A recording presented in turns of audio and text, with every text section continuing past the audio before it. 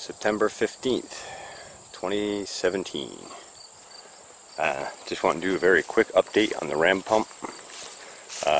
Been pretty dry lately. We did get some rains last week, but not enough to really completely refill the aquifer. So we're scaled down to an even smaller valve on the ram pump. Before I take you down there and show you that, I just wanted to show you that our 110 gallon reservoir is full and overflowing, albeit not very quickly. At the end of the day, we always have water for irrigation, chickens, washing, all that sort of stuff, and drinking too, of course. And the spring water is delicious. Anyway, I'll take you down and briefly show you the scaled down, the even more scaled down version of the Impetus valve, so that we're able to continue pumping water even in fairly dry conditions. Well, so here we are down at the ram pump, as promised, and you can see there isn't a whole lot of overflow from the pond, but a little bit.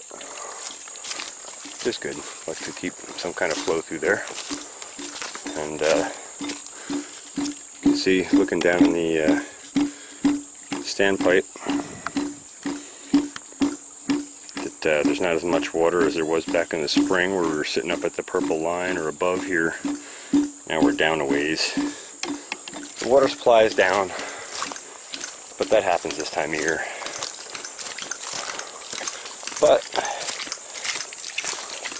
the advantage of that is it makes us better engineers. Every time we run into a problem, it makes us better engineers and better prepared. So here we are with a 3/4 inch Impetus valve on the 1.5 ram pump. And it's cycling about 128 cycles per second versus the standard 53 or 54 that the big 1.5 pump with the weights on runs at. In comparison with the weights off, that pump runs at about 63 or 64 cycles a minute. And then now with the 3/4 inch valve on, we're at 128. So you move a lot less water this way, but we're still moving water. We're delivering to both the upper reservoir and the pool when necessary. I probably will switch off to the pool for overnight and top the pool up a bit. It's at about 3/4 volume right now. I'd like to top it back up.